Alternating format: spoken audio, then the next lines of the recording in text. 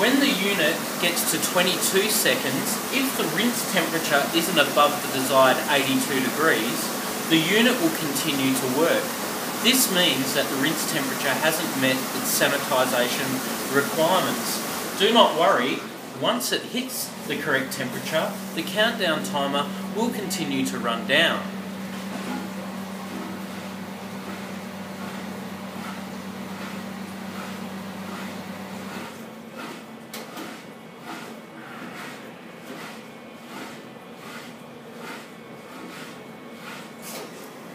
Once the cycle is finished, you can see that the 0 is intermittently flashing and that our icon has now changed to a white colour, which means the cycle is finished.